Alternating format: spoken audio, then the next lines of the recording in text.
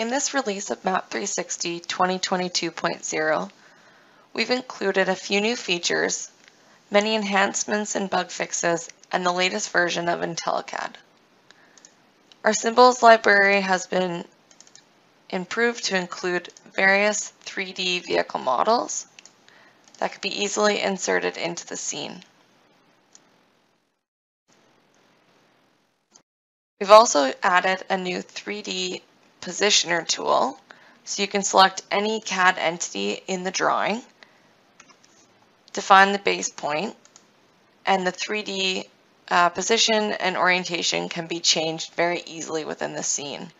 So for example, you can zoom in tight and move it within the roadway to get exact placement.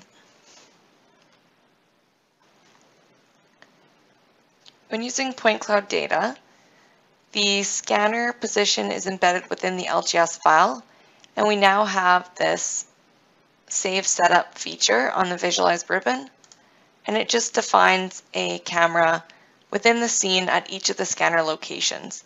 So you can actually select one of the cameras and jump in that camera position and use the panorama to move around within the scene